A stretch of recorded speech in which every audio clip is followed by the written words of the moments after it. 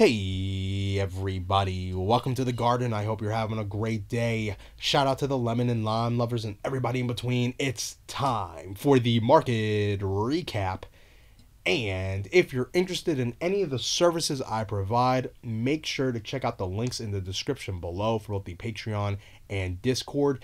And quick reminder, we are still in the swing trade service free trial in the Discord. So that's for both cryptos and stocks, and that's going all the way through until the end of this month. So make sure, if you're not in the Discord, be in the Discord, and if you are in the Discord, make sure to take a look at those trades. Maybe take a couple if you'd like. We have been absolutely on fire. We have not lost a single trade this month. We haven't really lost a single trade in the entire year for both crypto and stocks, and now it's free right now. Man, what a good bargain that is. And if you do like the service going forward, it's only $15 a month. So please take a quick look at that. And also, if you want to learn how I trade, I do tutoring sessions, $100 a session. And I even have a deal where you can pay for the month, pretty much $300 for the month. You get 3 sessions paid, 1 session free. So $300 for 4 sessions. Okay, enough with the shilling. Let's get into the charts. So looking at the dollar, we are trading back into the blue zone here, the bottom side of this blue zone. As you can see, we had a really nice wick on the daily here, came all the way down to about 105.379, and then got bought right back up into this blue zone here as low as 106.560. So far so good. I'm liking what I'm seeing. Again, it's very likely we do have a buy up at some point back towards this fair value gap, towards the top of this blue zone, or even all the way towards the bottom end of this descending bullish structure that we broke bearish. So watch for retracement higher. However, that does not mean we can't see downside in the short term first, but before we do break, I would say this level here, so these lows down here, and really this low structure, this low zone here at 102.710, before that's lost, I do see a retracement back up towards this fair value gap at some point, and then a failure. Okay, so we could see something kind of in this vein. So let's draw this out. So something like this over the next coming weeks, or something like this, and then a pop back up, back to the blue zone, and then eventually, testing out this fair value gap and then failing down, because we do want to see some of this imbalance here get taken out before continuation down, where I do think ultimately we're going to see the dollar come back towards this ascending trend line here. And because the dollar is likely going to hold this uptrend, watch for this ascending trend line to hold. Okay, now it doesn't mean it'll hold forever, but we do have to have the bias that it will, especially after such a big move up. I mean, the character has changed on both the weekly and monthly to the bullish side for the dollar, and we want to see that structure hold if we're going to see a bullish dollar going into the rest of this coming decade, essentially. Yeah, so if that happens, if we do get that move to the upside, watch for some pressure in the equities and crypto markets. But if we do have a continuation, let's just say down down tomorrow or the rest of this week, watch for another pop up. I am leaning more towards some more downside, okay, but we are getting very close to a nice little pop up back into this fair value gap, back towards 108ish. All right, now let's go into the Dow, take a look at what's going on today. So Dow, again, doing kind of what we've been expecting. It's in that potential bullish consolidation structure. It's very, very early, so we don't want to get ahead of ourselves. But I am liking what I'm seeing, potential flaggish structure being built here, and we'll see if it holds this fair value gap. It's already wicked into it yesterday. Technically, today, again, the daily candle just closed not too long ago. So, it did wick into it today. So we'll see if this holds and then has that continuation up to the higher fair value gap right over here to fill out this imbalance and grab the liquidity that's resided here. If we do break down, watch for the breakdown back towards this descending trend line. Next is the S&P. So S&P had a nice wick up today and it came right back down, and this is looking more and more like a consolidation, and we have to have a bullish bias on the consolidation as well. Very flaggy, nice pull here, and if this does mature into an actual bull flag, then we can look for a really, really nice move, probably going all the way up towards 42, 45. The way you want to measure that out, you take the flag pull, okay, draw from the top to the bottom, wait, look for a zone where it would break out from. So if we had more information here, then we would look for the place where it breaks out from the top side of the flag. So that could be anywhere from like right here, depends on where we're at. We'll just go from right here, the high right here. Then you're looking at just under 42.45. So really, really nice potentially in S&P for more upside here. We're just going to have to go through a couple more days, potentially maybe even the rest of this week, for this to play out. And then maybe next week we'll have a bullish day, bullish couple of days to play out this this structure that might be forming. It's very immature, but I am seeing signs of a potential bull flag. Next is NASDAQ. Let's take a look at the NASDAQ. So NASDAQ was very interesting today.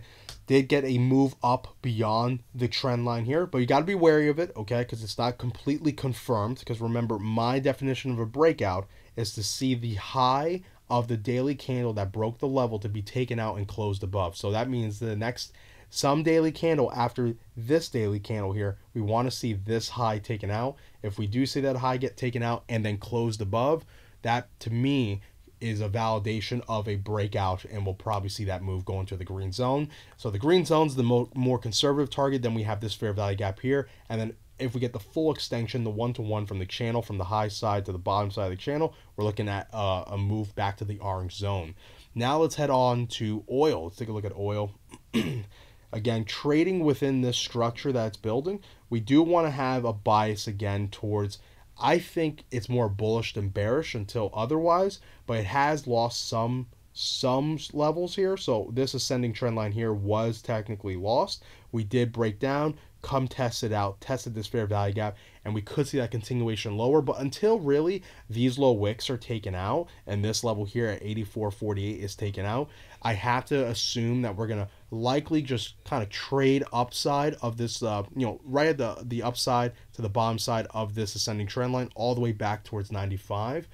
So just have to keep that in mind. But it did technically break this structure here, which is somewhat of a bearish bias in the short term. But fundamentally, there are signs that oil may actually start shooting up if tensions continue to rise in Europe. All right, so next we're going to be looking at gold and silver. Okay, so gold and silver. Let's hop into gold. So gold having that continuation, really, really nice. So it actually was able to break out a little bit higher. It is slowing down even now, though we did have, this was a nice daily candle that did close above this doji candle. So that's a good sign that we, we may have another rally on our hands. But this sort of, these candles, they are slowing down. Just take a look. You have this massive rise, rest period, another big rise, rest period, another big rise, rest period, and then after that we had a nice continuation candle. Then this doji, I would say, is more of a rest period candle. Potentially it was implying a possible retracement back to the fair value gap. Then we had a nice daily candle today, closed above the high, so that's very good. It does keep momentum on the side of a bullish impulse higher, but it's a lot smaller compared to the last couple candles we've had, right? So we are slowing down, though we are still showing good signs of some continuation up. Unless we get a really bullish day, let's say tomorrow, we're likely going to start going into some sort of bullish consolidation, whether that's a rising pennant or a descending bull flag. But overall, I like what I'm seeing. And again, we're targeting, you want to see these highs over here get taken out, pretty much 1800 to 1810. Next is silver. So silver had a bearish engulfing candle. So, and again, showing signs potentially of a topping structure. I actually kept the fib on from the last recap. We'll take that off now. And it came back to where? The top of the microphone structure. So held that. And so far, we're trading above that. Again, this last candle does imply that we are going to have a retracement.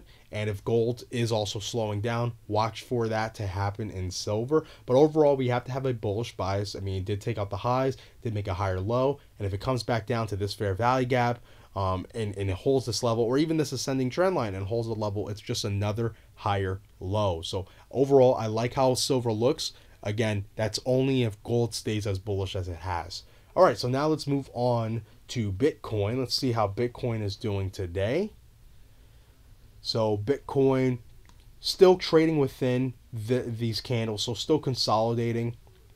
We'll actually take this off here, just make it cleaner.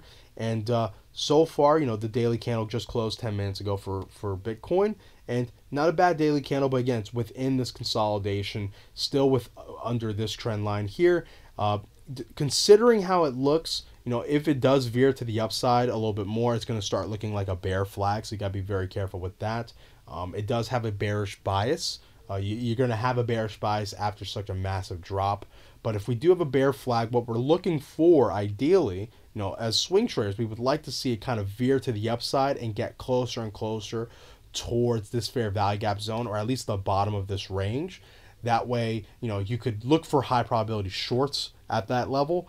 Or, you know, if you're in a long like us, again, all the trades are public right now during the free trial for the month in the Discord. So the swing trade service is still in that free trial. Make sure to be in there.